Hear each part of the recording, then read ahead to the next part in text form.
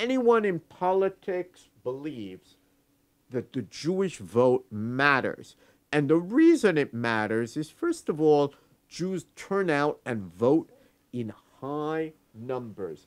There's one estimate that as many as 85% of all Jews vote in presidential election. So that's one reason Jewish vote matters.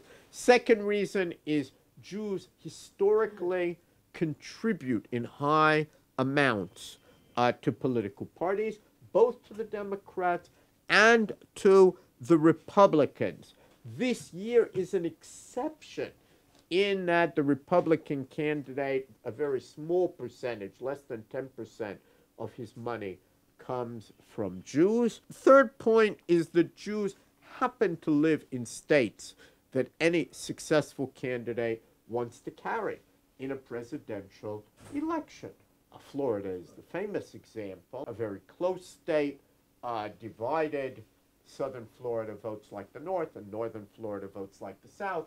And that's the rule of Florida. Very close, and the Jewish vote in a close state matters. But Ohio, Pennsylvania, even North Carolina, all critical states in 2016 certainly have certain Jewish votes. And the last reason why a lot of attention is paid to the Jewish vote is that until this year I think will go down either as an exception or as a shift in Republican Party strategy. But for some years now, the Republican Party had a strategy of trying to shift Jews away from the Democratic Party.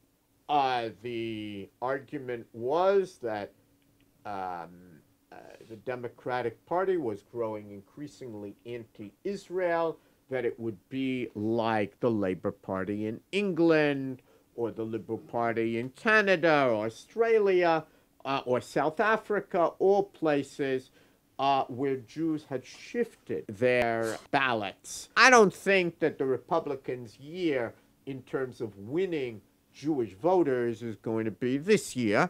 First of all, Bill Clinton was enormously popular. He won more than 80% of the Jewish vote. Hillary Clinton has very strong support in some Jewish circles. A lot of her money comes from Jews.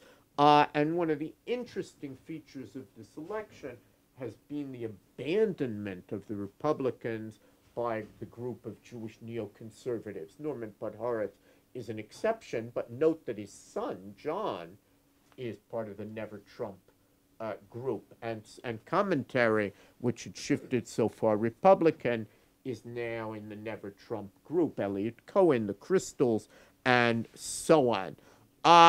So there are certainly people who think, and again, the third parties will be important, that Hillary, too, will crack 80% of the Jewish vote. One thing we know for sure, and that is that for the very first time in the whole history of the United States, America's next president will have a Jewish son-in-law.